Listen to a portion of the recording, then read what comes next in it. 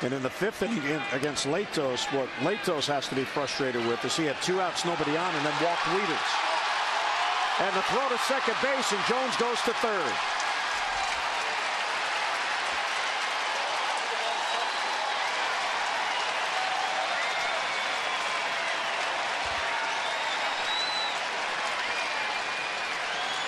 So now, because of the splitter change, take a look right here, and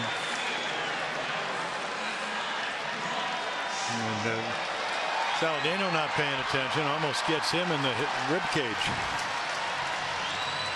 Navarro trying to catch Jones just standing off the bag, but Saladino didn't know the ball was coming. I'm not sure I thought he would. I mean, from that angle, it looks like he's just throwing it back to the pitcher.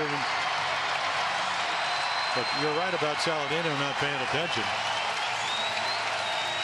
Well, it has to be a throwing error because Jones did move up. So E2 sends Jones to third.